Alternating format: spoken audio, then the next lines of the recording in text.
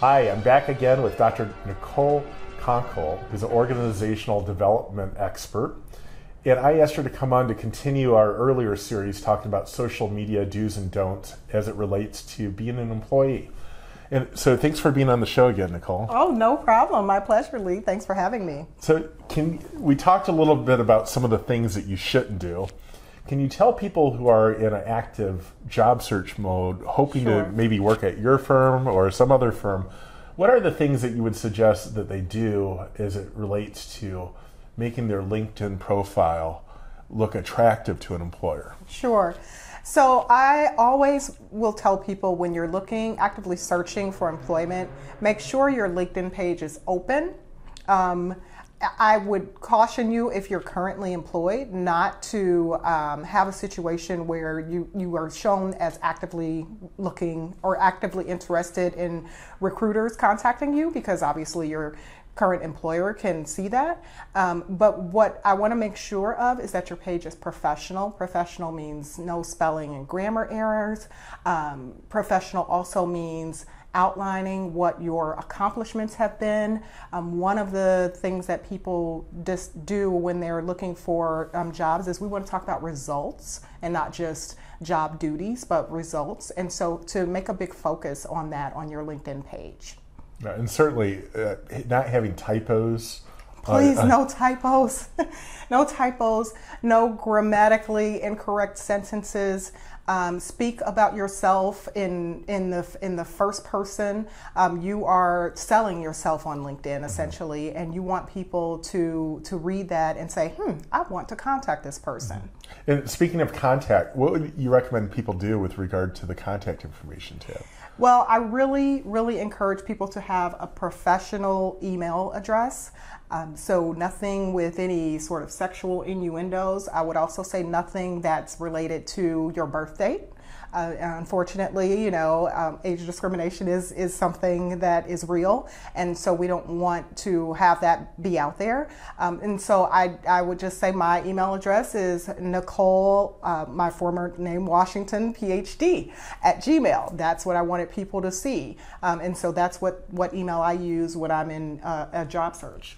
Now, what about the photo? What are your thoughts on what you've seen with LinkedIn photos? What's worked, what hasn't worked? What doesn't work is a picture of your dog. What doesn't work are selfies. I think that in this day and age, we all have the opportunity to have a professional headshot. There is no other type of photo that should be on LinkedIn, in my opinion, other than a professional headshot.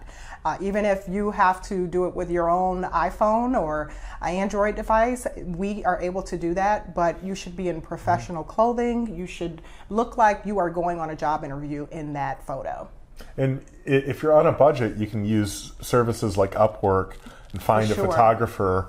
That if you're patient and flexible, you should be able to get a professional headset done, or even go to one of the department store photo. Yeah, absolutely. I mean, you can easily do a professional headshot for $20 easily. And then the other thing too is you can actually hire people who are professionals in HR to help edit your LinkedIn and give you that critique. Yes.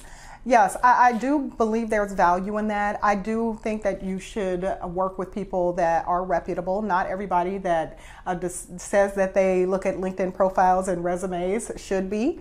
And so I think you should look at some examples of work that they've done in the past to see if that's something that will be beneficial to you moving forward. But at no time should you go into that thinking, if this person does my resume or does my LinkedIn page, I'm automatically going to get a job. It's still, putting your best foot forward out there with all different types of aspects that are necessary for the job search. Yeah, I'd like to see certifications. For sure. Papers. I especially like to see that the person can write. Right. That's not appropriate for all positions, but it's helpful. For sure. Even if, maybe you're not the perfect grammatical person, you should be in your LinkedIn profile. Yeah, you can get someone who is to check your page. Yes, exactly. And so there's really not a reason why that should not be happening. What are your thoughts about, what's your opinion when you see an employee that has reviews, and how would you advise people to approach the review section? On LinkedIn? On LinkedIn. You know, I honestly, as an employer, don't really pay attention much to the review section, but when I've looked at the person that's actually writing the review. I've actually gone in and clicked on their profile to see what role they actually have, how that person has interacted in the past. If it's a former employer, that's always good. If for you to have a former, boss or supervisor or colleague, but it should definitely be a professional review. If you want to go have your friends do reviews, make sure they're professional and they're talking about work. Yeah, I agree with that. When I look at the reviews, if the reviews are written from people who clearly were, a peer review helps as well. Sure.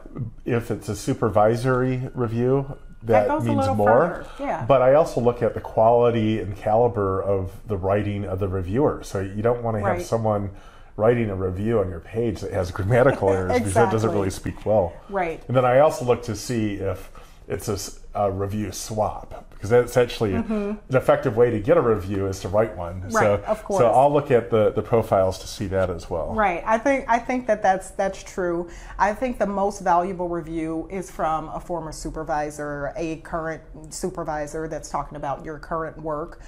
When people are reviewing, they should be talking about the results that you've done. Yeah. It's John is a great person is great, but it doesn't tell a potential employer anything about how you're going to be for them if they hire you. Yeah, something like John came in, took over a faltering project, realigned the team, achieved a 20% growth in sales and 10% improvement in profitability. That's kind of action-oriented. Action-oriented is really what is going to get you noticed when we're talking about reviews, when we're talking about your resume, when we're talking about LinkedIn. Well, are there any other thoughts you have before we wrap up? I just want people to know that LinkedIn is a great tool, but the best tool for actually getting whatever opportunity that you want and keeping it or being successful is being the best you, whether you're in private or in social media. And so always keep that in mind. We are always under a radar. Somebody's always looking at us. Always on camera. And so how do you want that to be viewed in the future? And always be thinking about that. Great. Well, thanks so much for being on the show. Thank you for having me, Lee.